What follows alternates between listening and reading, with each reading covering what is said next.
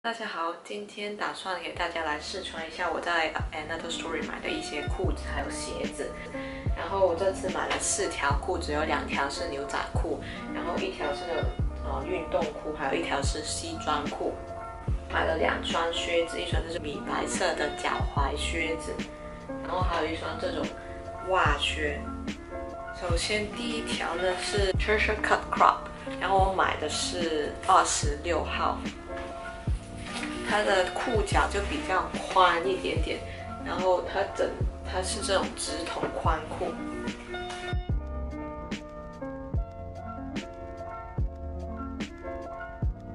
它这种牛仔裤的布料，它是比较软的那种棉质牛仔裤，是这么讲嘛？可能它应该说是含棉量比较高的牛仔裤，所以我觉得穿上去还蛮舒服的。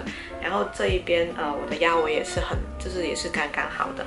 但是我觉得首先呢，因为我的身材是梨形身材嘛，所以它这个裤管的话也会有点太大了，然后不显身材，好像显得我更加胖。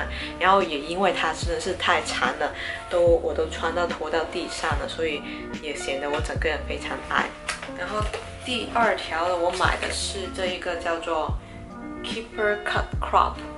然后颜色是这种水洗深蓝色的，我觉得在镜头里面看好像比它真正的颜色稍微浅一点点。然后我也买的是26号，然后它这一个也是宽腿裤，但是感觉这个裤脚没有之前黑色那条那么宽。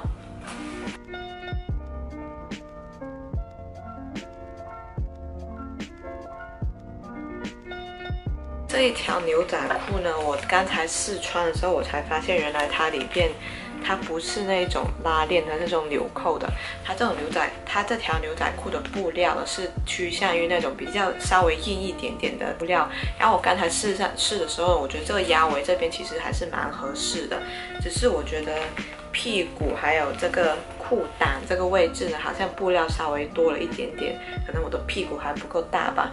然后就显得这边有点怪怪的，然后它整体来说也是对我来讲太长了。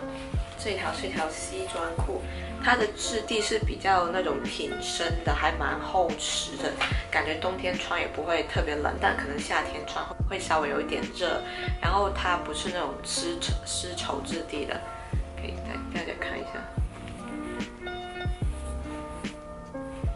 这个裤款的名字是这一个。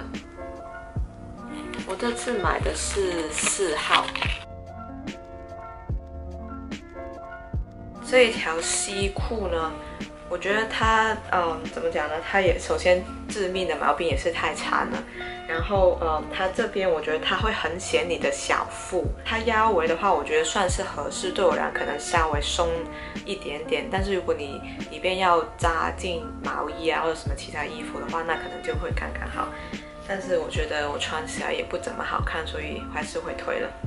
最后一条裤子呢，就是这一种今年很流行的这种束脚的运动裤。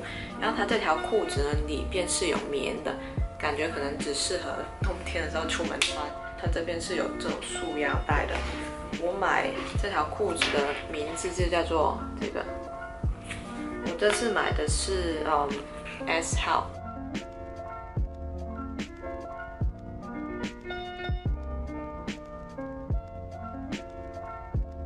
我觉得对于我来讲，它有点太过于宽大，还有太长了，所以我整个人穿上去就显得特别矮，好像那个腿也特别胖了，所以这条我是会退了的。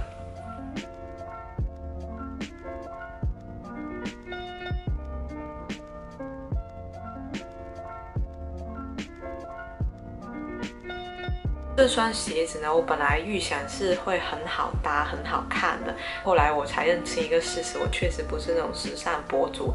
我觉得我自己穿起来好像不是特别好看吧，也有可能是因为我自己不太搭配，所以这双鞋子我应该也会退了。这双靴子呢，我个人来讲，我觉得还蛮好看的。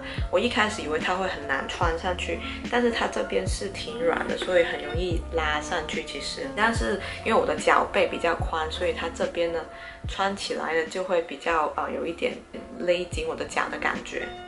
好，以上就是我的&other story 不专业的试穿报告，下次再见，拜拜。